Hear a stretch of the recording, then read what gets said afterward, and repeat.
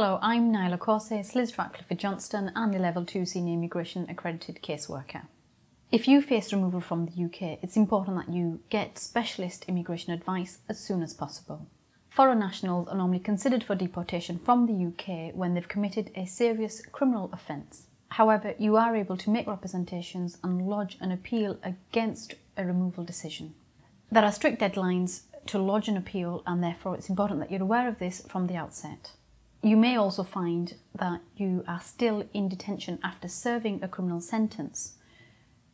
The UK Border Agency have the power to continue holding you in detention under immigration laws. It is open to you to apply for bail, which you can do by making an application to the Chief Immigration Officer or directly to an immigration judge. We at Clifford Johnston are able to advise individuals and their families about this particular area. There is significant overlap between criminal law and immigration law. We have expertise in both areas, which is a rare combination in legal services.